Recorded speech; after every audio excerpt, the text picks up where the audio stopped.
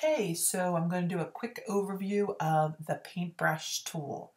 So we come on in and we see the paintbrush, and what we can see as we work with the paintbrush is that we have a little pull out. So we click in here, and in the paintbrush we have the blob brush as well, and I'll take a look at the blob brush in my next video. So the paintbrush, like the pencil tool, is based on the stroke.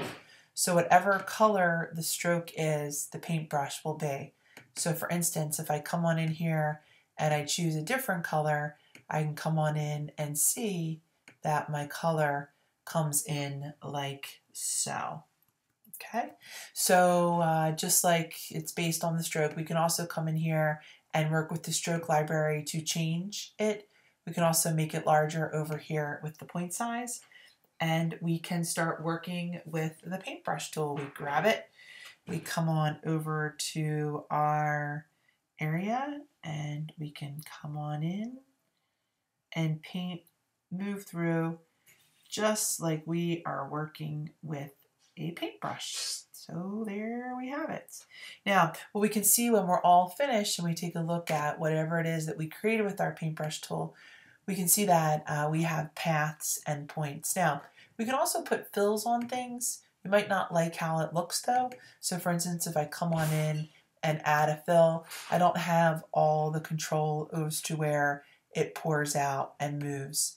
Just to take a quick look as well, we can use different types of brushes. So for instance, here I have this one from my brush library, and I believe it is charcoal feather. That's what it is. So I grab my brush and I come on in. Let me grab it, brush, and I come in and start to draw, even add to whatever it is that I have going on in here. So in a way, we can say the pencil and the paintbrush in many ways work in a very similar manner as to we think about a pencil and paintbrush working. The only difference would be, that it's anchor points, it's Illustrator speak. And when we come on in too, we can see with the paintbrush that each one of these are separate objects. So this one I created all together, and these are all separate objects.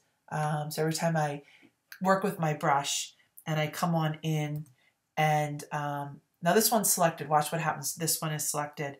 I come and move this over here. I can see that they're separate objects. Let's see. So there we have it. All right, thanks for listening.